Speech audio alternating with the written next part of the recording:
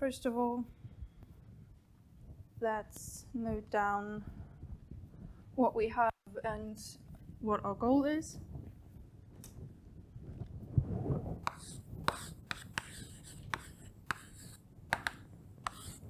So what we have, as I said, is, let's call it a finite dimensional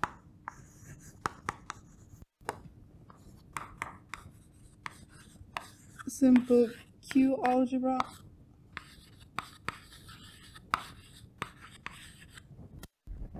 and what we also have is O, which is an order in A. What does it mean for O to be an order in A? Well, it means basically two things. First of all, we want that O is a subring of A. And what we also want is that O simultaneously is a lattice in L.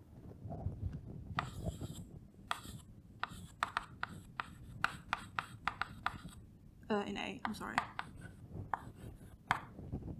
All right, so this is what we've got, and our goal is to compute the unit group of O.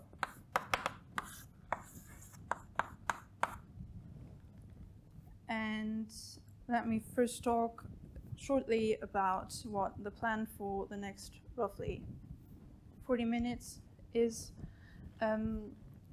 First, I'd like to remind us of parts of the notation that Coulangeon used during his talks and what we can obtain when applying Voronoi theory. Afterwards, we're going to briefly talk about modifications that we need to make to our notation and the notions of minimality and things like that in order for us to be able to use it in the extension case. Then we are going to talk about how our unit group of this order acts on our forms, which is basically going to give us the what we need so that we can apply Bass-Serre theory so that we can then obtain the structure of our unit group of orders. Okay, so first to the reminder part. If you remember, we had Sn, which denoted the space of symmetric matrices, Pn, which was our positive definite quadratic forms modulo the action of GL and Z. And just to make that clear again, how does GL and Z act? If we've got a tuple of matrices from Sn and GL and Z, let's call them F and G, then we just send that to G transposed F to G.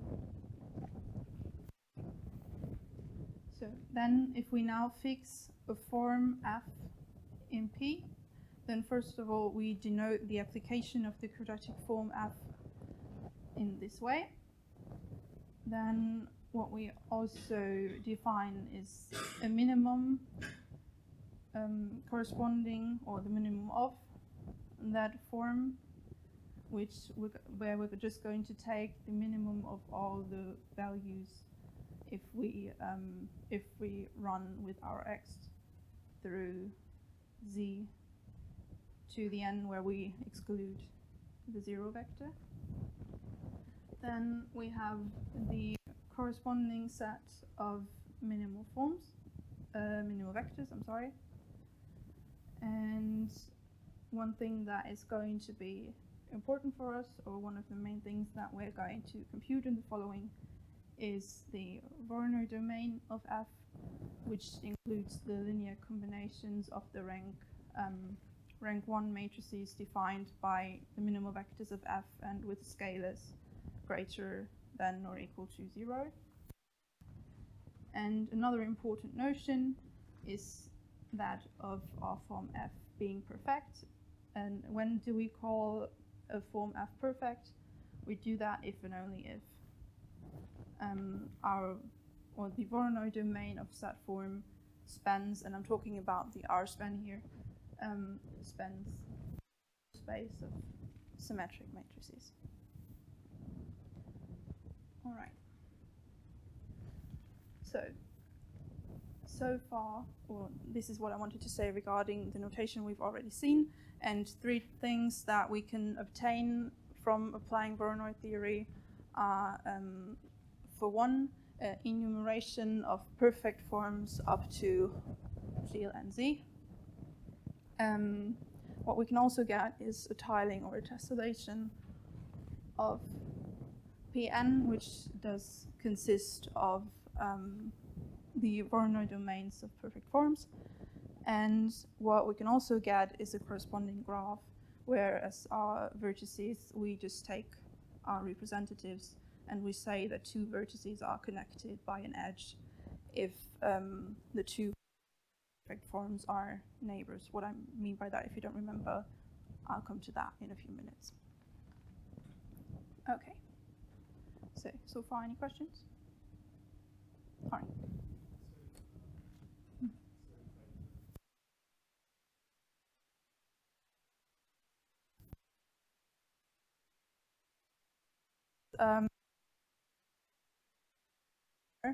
And we didn't.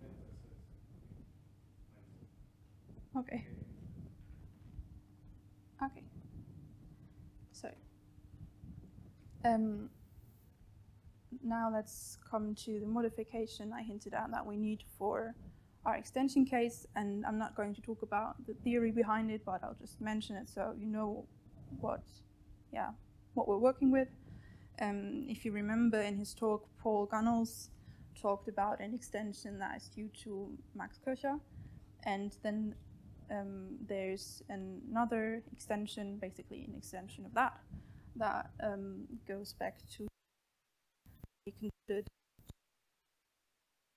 basically we're going to be in, and our sort of analogon to Pn is going to be one of the cones. It's going to be both cones since it's going to be self-dual, but yeah. So, rotation, take different colors since we're basically going to make a few minute changes. But before we can do that, we need to extend the knowledge we have of the situation we're in, or slightly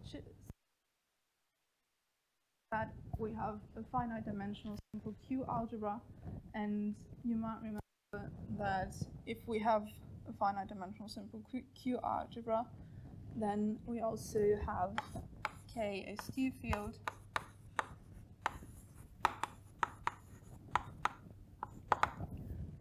so that A is isomorphic to the n by n matrices over K.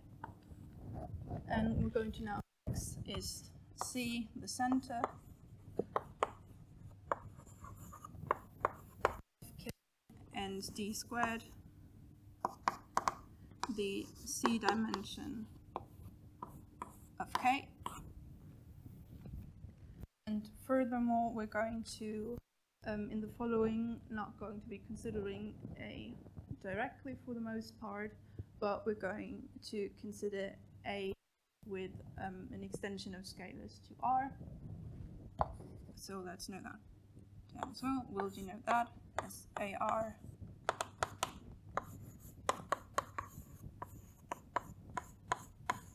And the same thing for K. We're going to denote as KR.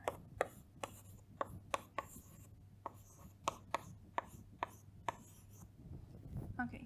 Now, something we've already seen in the previous talk is the following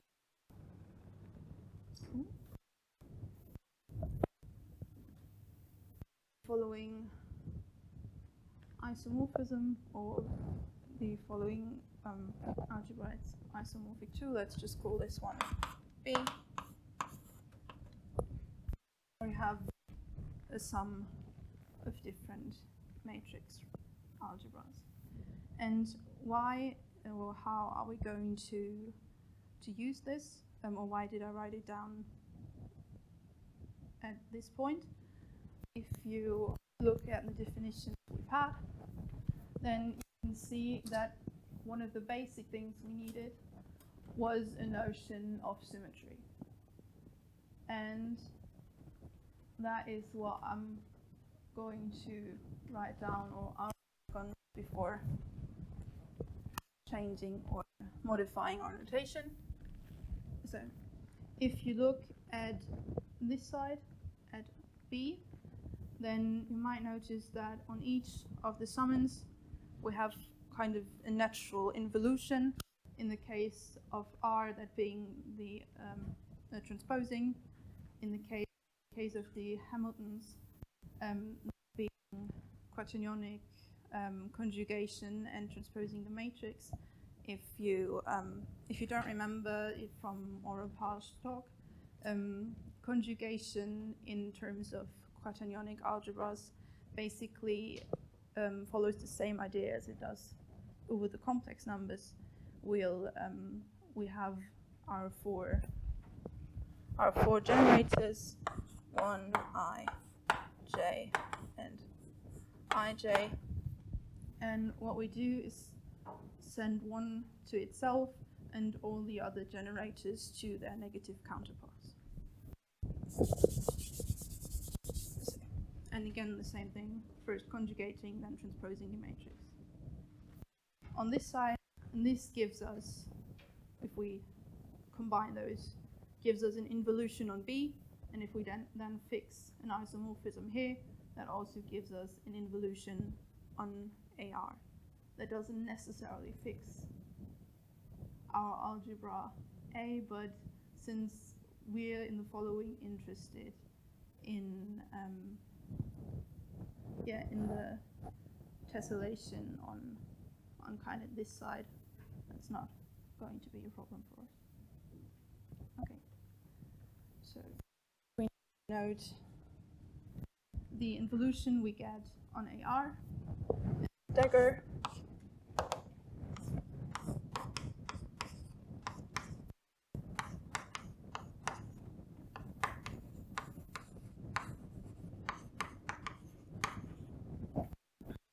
then of symmetry again.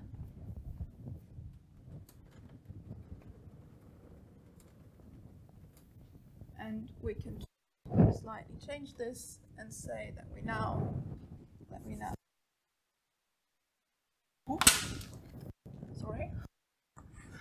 call sigma, which is again going to be our symmetric space, but this time we'll be talking of AR. The rest is going to stay the same. Yeah, we've got a dagger here. So. And now we also have an analogon in terms of the positive definite forms. We're going to call that one just P. And this time we'll have our elements come from sigma. Positive definite is going to stay the same, but we're going to, at this point, not look at it modulo in operation, but just in and of itself.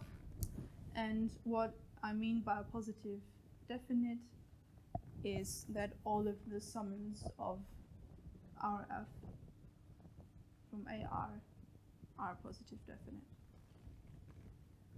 In the following, we're going to see that basically translates to F defining positive definite quadratic form, but for now, it's just the matrices in the summons are positive definite. Then,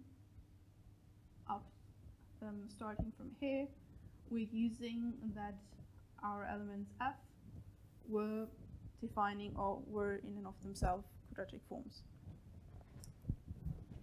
We're going to find something similar again. but we'll also need to fix some more spaces. First of all, let V be the vector space of dimension n over K, and VR again the extension of scalars, or V with extension of scalars. And what we're also going to define is a scalar product.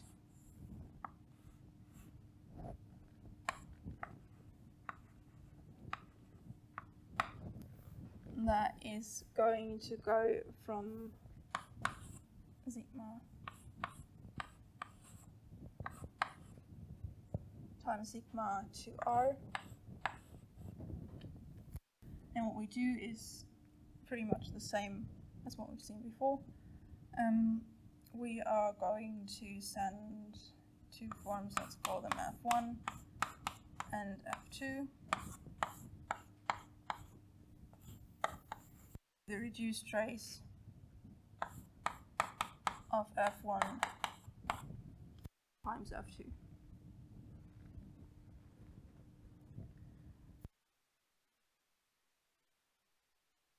Or to give us of our elements in sigma as forms on VR in the following way.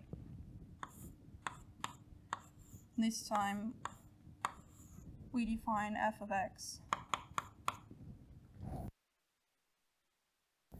the scalar product, the rank 1 matrix,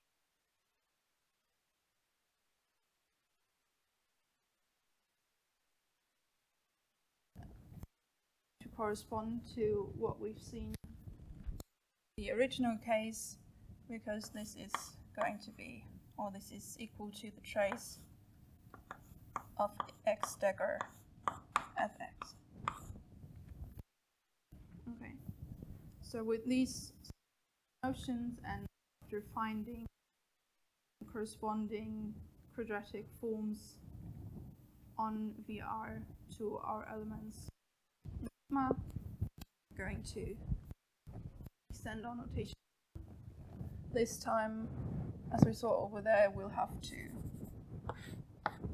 exchange transpose for dagger and add the reduced trace. And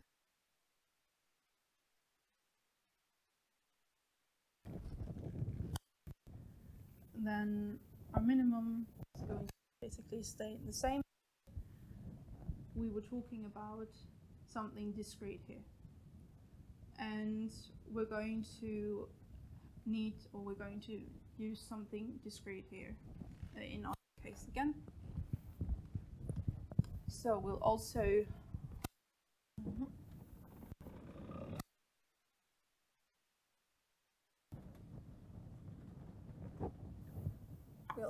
fix a lattice L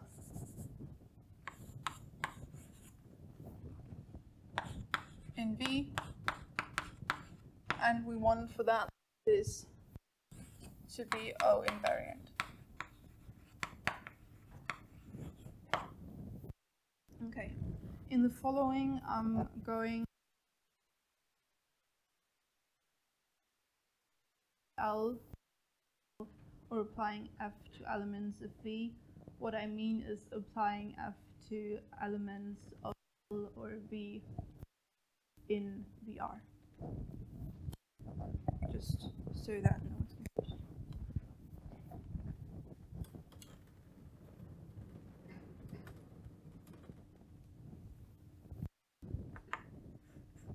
Now we're just going to add the lattice where take our vectors for the minimum to be non-zero vectors in that lattice. The rest is more or less the same.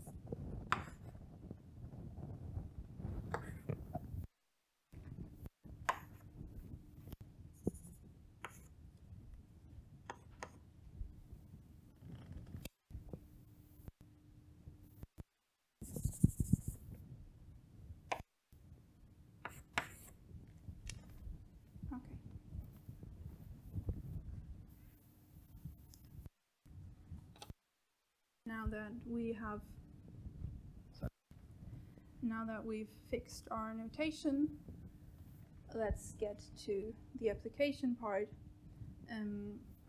What I said is that we are going to look at it or run through an example and see how we obtain our Voronoi data and use our unit group O acts on the corresponding graph to compute the unit group. And in order for us to be able to do that, we actually need one more thing, that being the action of our unit, but that also is going to basically be the same. We've had our action of Gilles and Z on Sn and on, sorry for that. So we're going to be doing basically the same thing. We'll just take Gilles and K, we'll act on sigma, and we'll use stagger.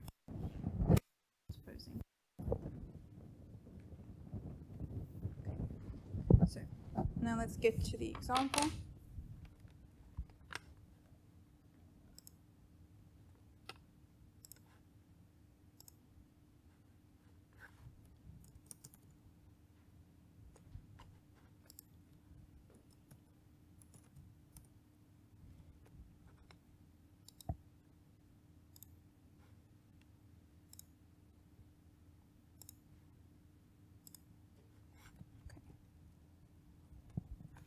I'll just have to move this zoom panel because I don't really see anything. So that's better.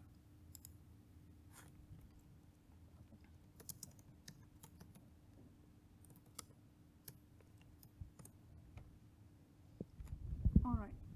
So we now want to look at an order, compute the Voronoi data, and then after considering the action, finally compute the unit group. And what we want to have first is our finite dimensional simple Q-algebra A. Is mainly what you see. I don't know, can you see my my mouse? I don't know. Oh, yeah. Right, thank you. So that is the part you see from up there to here. So what we've got is a quaternionic algebra over the rationals, and this I'm going to talk about in a minute, but A and B are what we use to define our quaternionic algebra. Mm-hmm.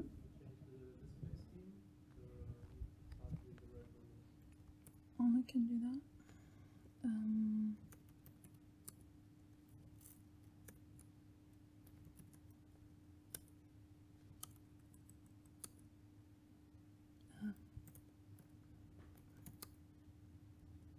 No.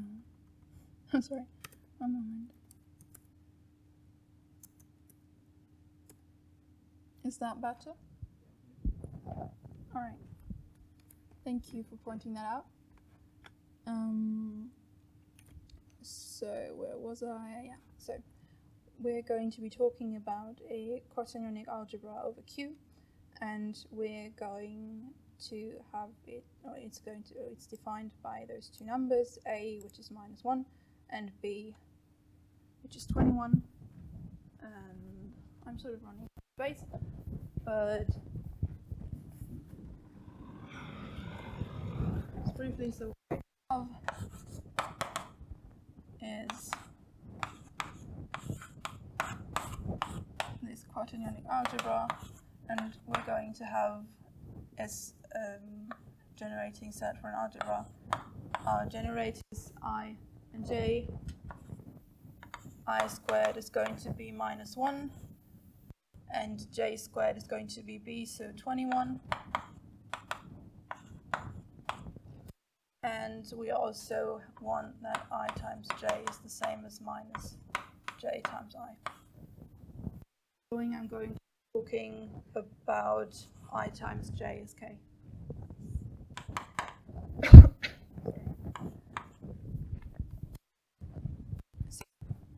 We've got those here, and then what the next part is, starting with k theta, or actually starting with f, is mainly us embedding our quaternionic algebra into the matrix algebra over the splitting field that is defined by the polynomial f.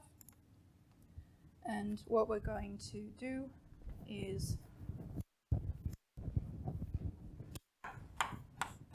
send I to 0, 1, minus 1, 0, and send j to the square root of 21, 0, 0, and minus the square root of 21. Now, that's what's happening. And this part here tells us what the order we're going to be considering looks like. So we've got as our first generator 1, then as the second one 1 plus 1 half plus 1 half times j, then the third generator is k, including this one here, and the last one is going to be 1 half times I plus 1 half times k. Alright, and this is just writing that in terms of matrices.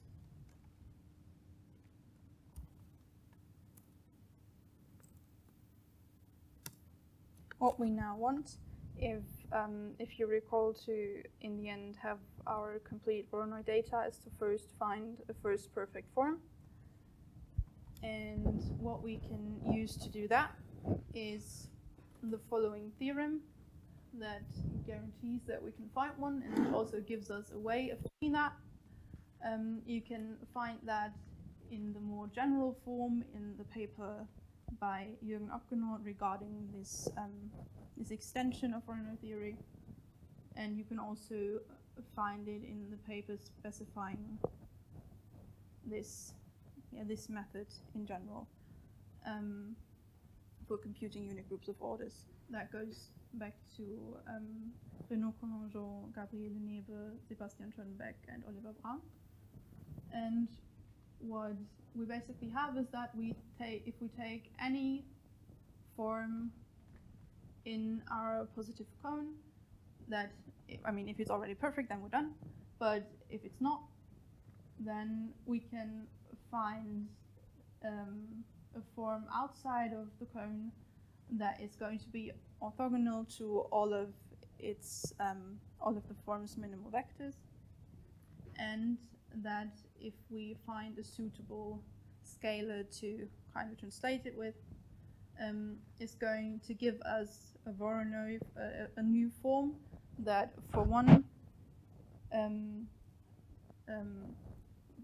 means that it holds that the dimension of the new Voronoi domain is strictly greater than the one of the one we started with, and that our original minimal vectors are included in the new ones. This second part here is what guarantees for us to find a first perfect form, because if we iteratively increase the dimension, we can only go so far since it's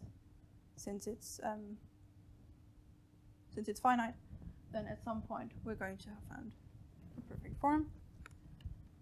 And actually that is the part I wanted to say. If you recall, in basic data we had this this number dim sum that was just the dimension of our symmetric space, because we're going to use the dimension to check whether a form we've found is actually perfect or not. So let's find our first perfect form. First of all, let's give MapMa the information that it needs. And in our case, it's just 2. And now let's pick the first form we start with.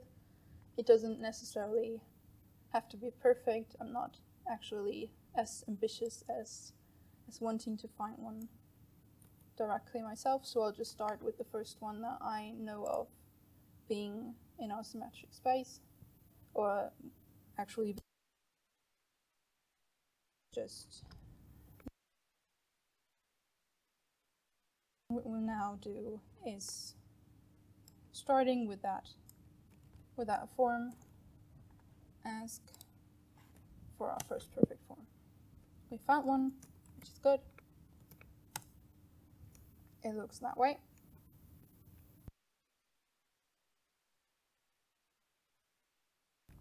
What we now want is to find representatives of perfect forms modulo our action of the unit group, which lies in GLNK.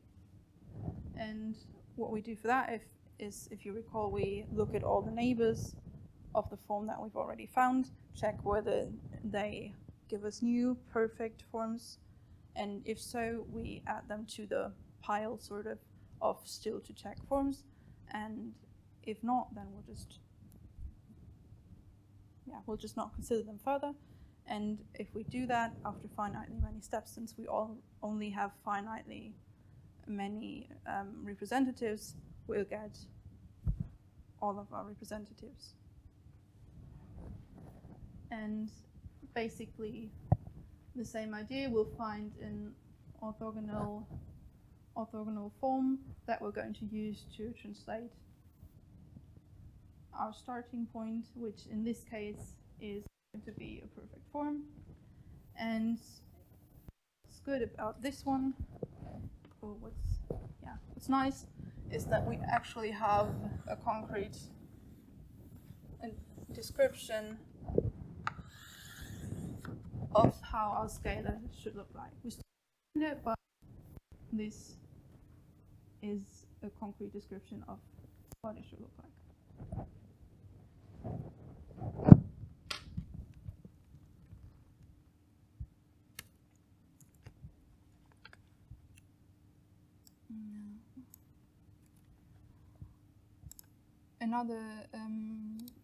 Another thing that holds for perfect forms we find that way is that our minimum is going to be fixed, which is part of how this works, or which results from how it works. And so we first compute our minimum to tell the function what we're going to be starting with. Then we need a bunch of Voronoi data.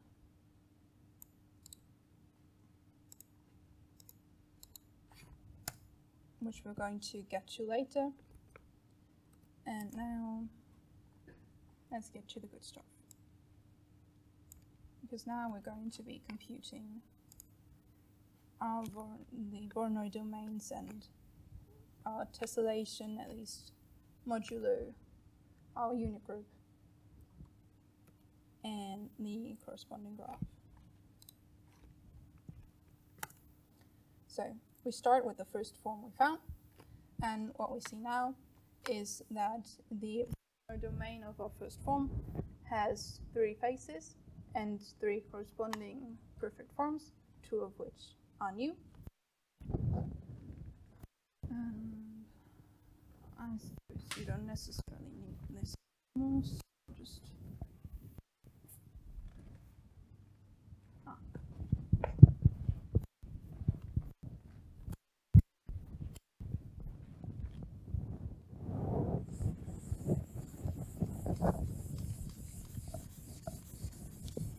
So let's see what it looks like. I've actually had my computer draw it, but since I'm now on the blackboard and my drawing skills are admittedly limited, I hope you will grant me some sort of artistic freedom while drawing this.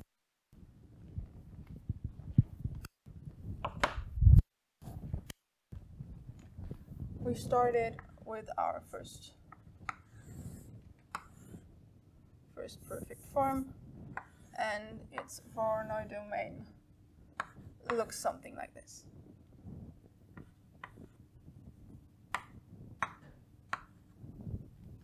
All right, and what we can see is, I mean, you can maybe already guess it, which one is going to not be a new representative.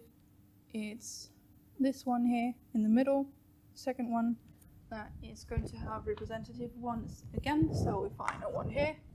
And the first one is new, so let's call that one 2, since it's the second representative. The third one is new as well, let's call that 3. And let's continue with our second representative.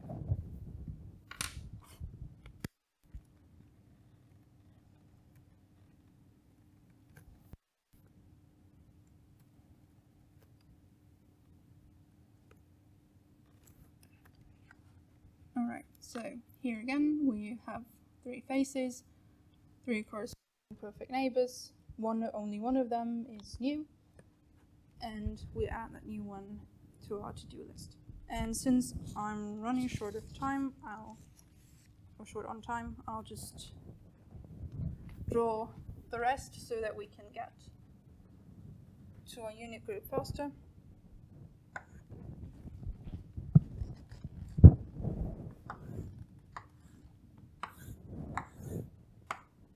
Alright, so our second one has 2 neighbors, which we're going to call 4, and there's going to be a 3 again. Then our third representative, again, has 2 neighbors, none of which is new. And they're going to be 4 and 2. Then our fourth representative also has those 3 neighbors, and one of them is going to be new. That one's 5. Over here. It's slightly crooked, I'm sorry.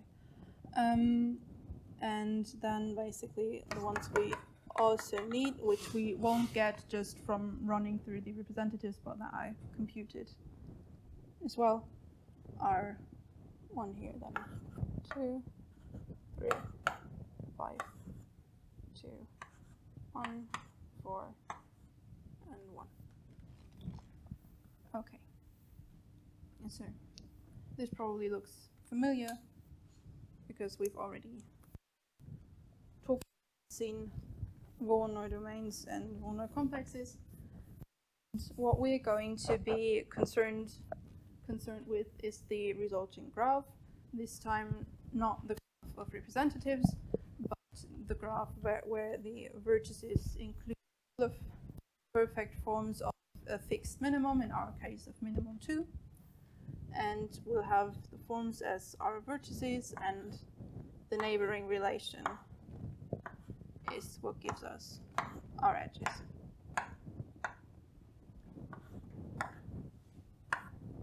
And so on. Now we've got our unit group acting on sigma.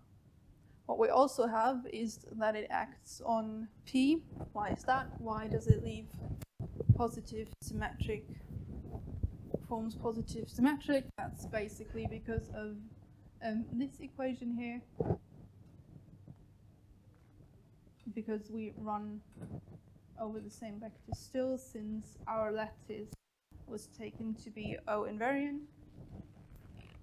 Then what we now have too is that we leave perfect forms perfect, and the minimum is going to stay the same. Second one again being because of this equation, and our keeping the perfection rank, so to speak, or keeping perfection is because of this one. Our Voronoi domains are going to span a space of the same dimension, what we now still need is that we send edges to edges, and that is mainly going to be because of this equation.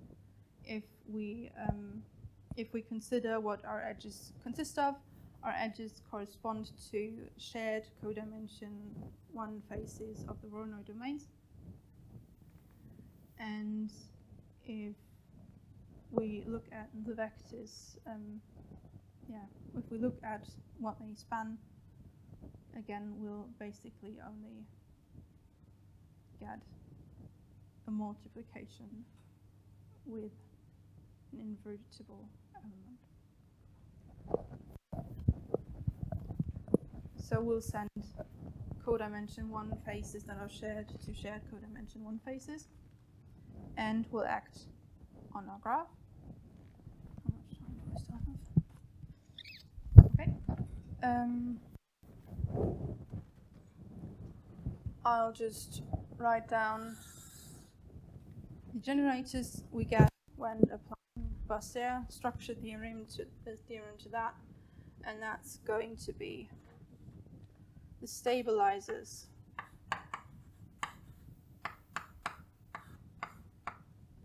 of our representatives of perfect forms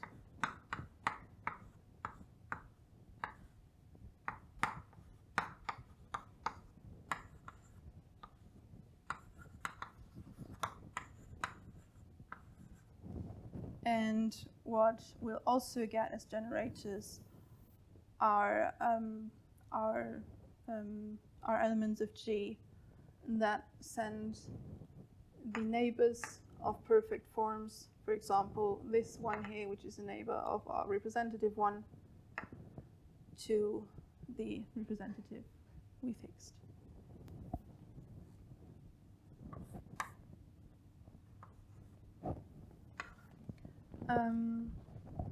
So in the last few minutes, let me talk very briefly of the presentation we can also get if we extend the way we use Bass-Serre theory that was done by Braun, and he extended that to CV complexes, or two skeletons of CW complexes,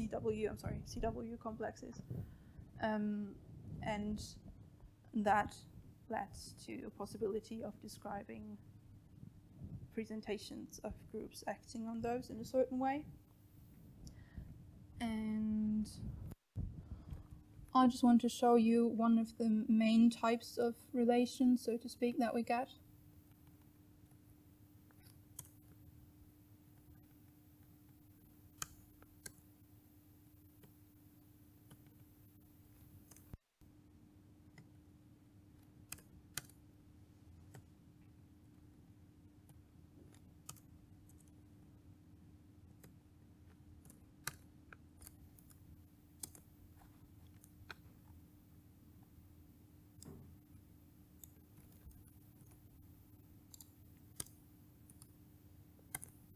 So we just computed the generators I briefly talked about, and now what we'll do is compute the present.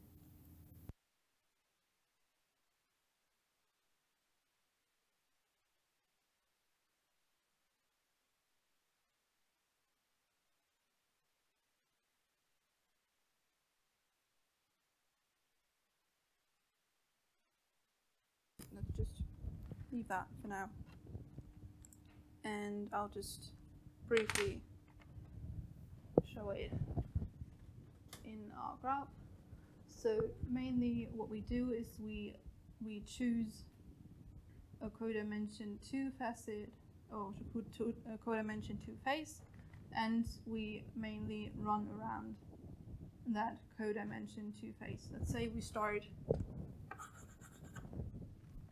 with our form 1, then we go to 2 next, see that this is already a representative, we'll continue to 3, we'll look at the element that sends this one to the representative for 3.